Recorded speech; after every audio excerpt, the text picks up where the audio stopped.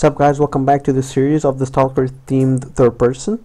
And in the last video I left with a bug, and that bug was, well, the client side flickers on the owning screen. So the player or the the person that is going to try to sprint is going to see their character flickering, but it's going to replicate correctly to all the other characters.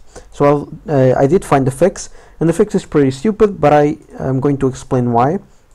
So because this set max walk speed that we use for the sprint is replicated in the character movement, but the way that they set up replication, for some reason, is not updating the variable for the person itself or the owner of the component. This is not updating like through the values from the server, so it's basically conflicting between the client side max speed and the max speed from the server, because the character movement component has a variable over here called, where is it, ignore client movement error checks and correction. If you enable this, the flickering is no longer going to happen, but you won't be able to sprint. So on your screen you can't sprint, and this will break the the location of where the character is, because you're actually moving faster in the other screens than in yours.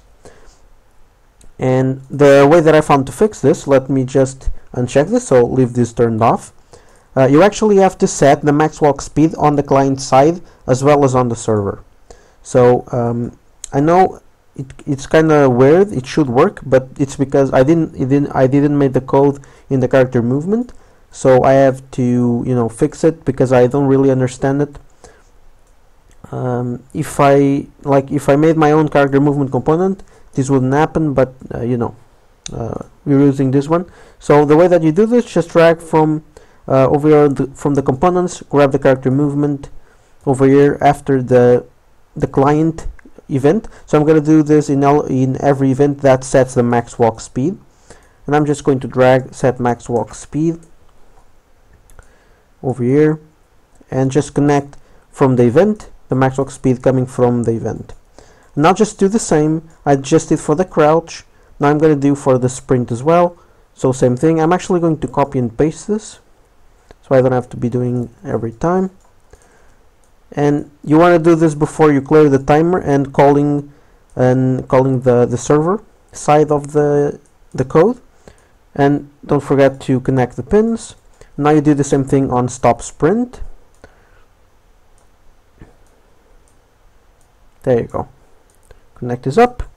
And now if we go up to the game and try to sprint with the client, you can see that you're sprinting correctly in server and the client with no flickering animations. So you can see that it works with the client and server now. So that's it. I'm just gonna make this quick video just to fix that bug, and I'm gonna be back soon with another video.